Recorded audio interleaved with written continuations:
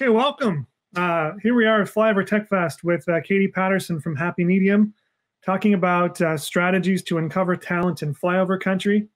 Katie, welcome. So, do us a favor, tell us a little bit about Happy Medium, who you are, what you do, and give us some perspective. Yeah, thank you. Happy Medium is a digital agency. We focus on web and product development as well as the media and creative to tell those stories. We will turn 10 in March and we are in downtown Des Moines. Wonderful. So, how large a team do you have? We are right around 20. Are they all local here in Des Moines or are they remote as well? We have a few team members in one in Indiana and one in Arizona, and the rest are here in Iowa. So obviously with COVID, things have changed, but so you managed remote work as well before COVID.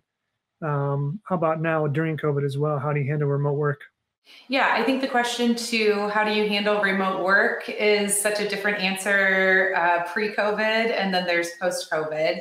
For us, our team was allowed to work remote before COVID happened. And so we were very fortunate as relative to other companies in our ability to make that transition quickly and seamlessly when our leadership ultimately decided to not be in office anymore. And so our guideline for remote work prior to COVID was after working here a year, you were allowed to work remote whenever you wanted. And our only guideline was we want to see your face sometimes during the week. We still certainly see a value in in-person connection and collaboration, but didn't feel the need to put strict parameters on amount of time or hours, especially having two different types of team members, those that are full-time remote and then those that are here in Iowa. Now in COVID, our office only has our leads in it currently a few days a week. And then everyone else is still remote indefinitely. Wow, that's great. So congratulations on the anniversary. Growing from one employee to 20 in just under a decade, do you have any specific strategies that you've used to find talent in flyover country? I've probably found more that don't work well for me, but that's part of the learning and growing. I think that for us, we're so not only talent focused, but values focused has become something that we've really evolved our hiring process to focus on. So even if it's the top, best, most peak talent, if they aren't aligned with our 4 core values of curiosity, happiness, integrity, and teamwork, then we would consider that a misalignment and really putting weight to that as well. And so that's been a big transition. Even part of our hiring process, the final step for candidates, for the very few end candidates, is doing a challenge. So it'll be a challenge that's somehow relative to what work you would be doing here for us. It gives the candidate an opportunity to ensure that what they're getting into is a right fit or what they're looking for, and also gives us a chance to see that talent, that individuals perform or just learn a lot more about them other than just having like traditional interview conversation. Part of that challenge, like I said, is of course like reflective of what work you would be doing here. But another part of that challenge is values-based and engaging and us learning more about you with that. And so I think that's been a really big difference. In the beginning, I was hiring just so focused on implementation only or skill set only or resume only, and having a much more wholesome approach has really proved to be a better fit for us. Wow, yeah. So have you found that the values-based approach has been limiting to find talent here in such a small talent pool? I think that it's been really positive. I think it's helped when you are down to those 2 final candidates, and it's helped be that like final threshold of, at the end of the day, probably at that point, both candidates would be able to execute the work if you're that far in an interview process, but it just is that extra best fit alignment that I think makes a big deal. It also, when we're so values focused during the interview process, gives us a chance to reiterate with the candidates what those values are, what those priorities are. So when they start, because our values are such a part of our day-to-day culture, it is already normal for them and they're expectant. So, when we're talking about nailing a project and really bringing teamwork to the table, because that's one of our core values, or how we're responding to a client and making sure that's always integrity-based, these are their standards that have to live within them, both personally and professionally, in order to be successful. So obviously, as I mentioned, talent pool the size in Des Moines, Iowa. From a acquiring talent perspective, how have you handled diversity? Yeah, that is such a great question. I would say this year we are really challenging ourselves to, of course, as all companies are, to grow stronger in our racial diversity, not only in awareness and how do we be better as a company. When the BLM initiatives happened this year, I just did an audit of our own team, and 25% of our team is non-white. And so I was really happy even with that. We can always work to be better. I think for us, of course, diversity can mean so many things. One space, in the tech space especially, it's not that we have to work to be really proactive at, is having female developers first. And how do you do that? So I worked to get engaged with the lady dev group locally here. Anytime we post a job, I'm in there making sure they've all seen it, making sure that we are actively reaching out to diversify the team and the departments in all of the ways that diversification can mean.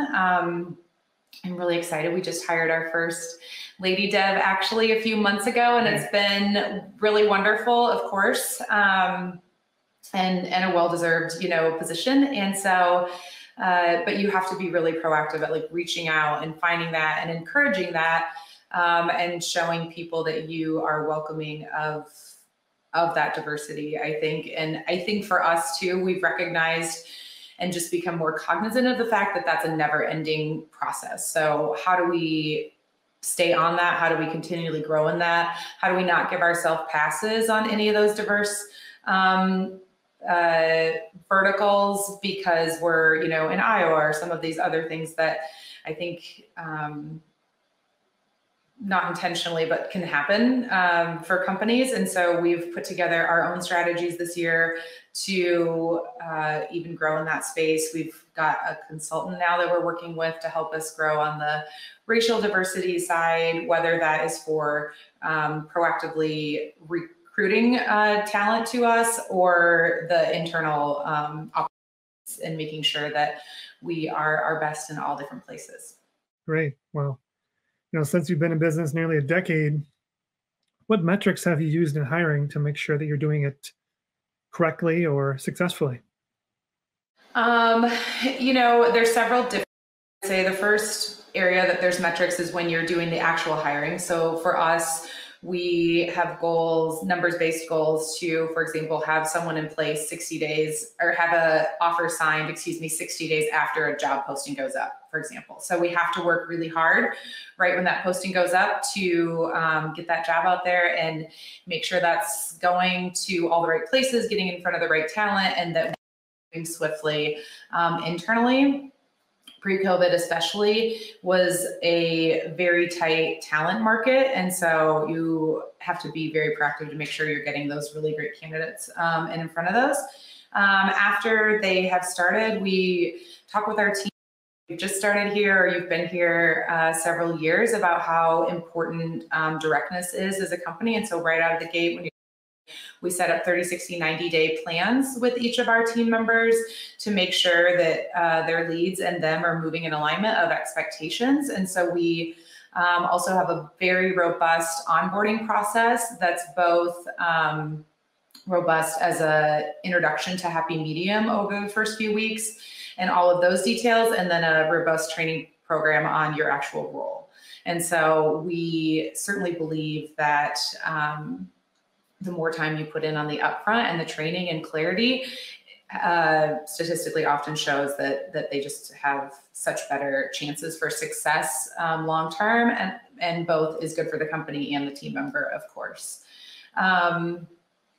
We are not a company that focuses necessarily on trying to, have a certain percentage of people who are leaving or how long people are staying. We are very focused, because we're such a small team, on making sure at all times we just have the right team in place for what we need at that moment. I think people can get really lost in making sure that they're hitting this certain percentage of how many people are leaving or how many people are staying and all of that. I think at one point when we were doing that, I kept feeling like we were more focused on forcing square pegs in round holes, because we were trying to hit certain numbers rather than focusing on outcomes and successes. And so I've worked to, although we have had those metrics in the past, I've worked to transition that, because I felt like it wasn't necessarily ending us up always in a bigger picture success. So as a digital agency, what type of customers are you working with? Yeah, we are really excited. We've become a FERPA, HIPAA, and Graham-Leach-Bliley compliant agency, so we can do a lot in the compliance space. FERPA is the education sector, Graham-Leach-Bliley is the banking sector, and HIPAA, of course, is the health sector. So a lot in the compliance space. And then product development through those areas and others as well. And then a lot of media, but definitely we do a lot of focus in the education space, which has been especially an interesting time, that so much of our education work that we do is online, an online university. And then we're so excited that last year we started engaging and doing all the media for the University of Northern Iowa. And so all variances and everything in between as far as the education sector goes. And that's been really enjoyable. Great. Wow. So do you focus more on the tactical execution or more the creative side? Yeah, definitely. We are very proud of the fact that we are a unique agency in the way that our dev team and then our media team is our two largest teams. And so I think I said in the beginning, but we like to, refer to ourselves as a team that builds digital and web products and has the creative and media team to tell those stories of those products. So the Iowa Finance Authority is a great example of a website that we built that has really incredible, integrations to support all of the great work that IFA does. But then we also do all of their creative and their media to drive additional awareness to those services. I see. So have you had to take two different skill sets and combine them into one role, or since you've got such a minimal talent pool, have you had to finagle skill sets from that perspective before?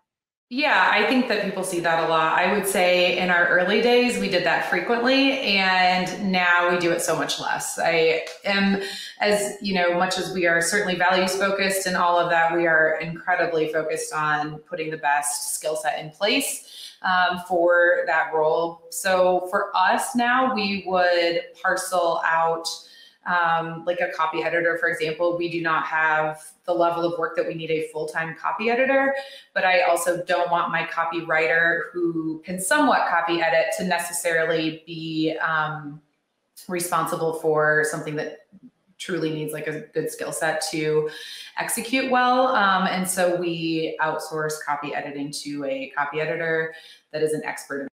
So we've moved more to that model of having still those specific skill sets, but working with people that need or are able to work, the amount of time that we need, rather than having some of these, I call them unicorn positions in the office, and making sure that it's our best work across the board.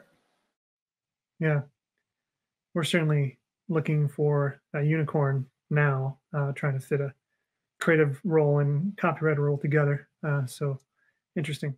I do think one nice thing that has come out of COVID is that there are a lot of incredibly talented people that want less than full time. And so you can find these really great skilled workers that are available more in a way that they maybe wouldn't have been in the past. And I think that businesses should definitely take advantage of that. It's great for the company and it's great for the team member. Yeah, I mean, speaking of COVID, do you see that your team will head back to the office like they did before, or will you stay remote? Have you guys made any decisions on that end yet? I think that we will just focus on going back to our old policy of wanting to see you in the office at different points during the week.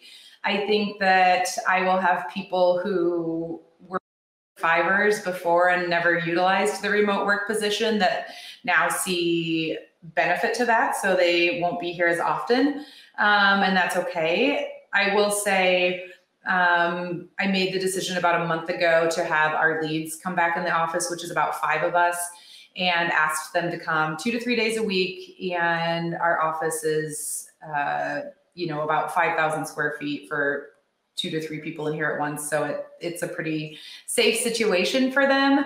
I believe that we have better alignment and collaboration by that transition happening over the last month. But I think that's hard to know. And I think some of that is not even the collaboration or the alignment that comes of being together. It's just simply the COVID, getting out of your day-to-day, never leaving your house routine, that I think we as leaders are challenged right now with finding that balance between pushing our team to be their best still during this time. Like, we are a pretty fast moving agency, and we don't want to file this under giving up 2 years in the history of our business. But I also want to be supportive to what's going on and to what team members need and their mental health in any way that I can do that. And so I think it's a really big challenge that I'm talking to business owners almost every day right now, because it's so unprecedented. So I'm trying a happy medium, a balance between, fully remote work and kind of pushing that envelope to see, does this improve on all of those different levels that we're talking about? And if it does, then how do I find a way to safely offer that to other team members? Yeah, well, I mean, wrapping up, certainly want to thank you for the opportunity. If you had an opportunity to talk to yourself 10 years ago, or just give a last minute advice to somebody who's starting your journey now, what would you tell them? What would be the best way to uncover talent in flyover country? Yeah, I think be picky. It's okay. I think, in the tech space especially, maybe we don't have as many candidates in some of those specialty positions.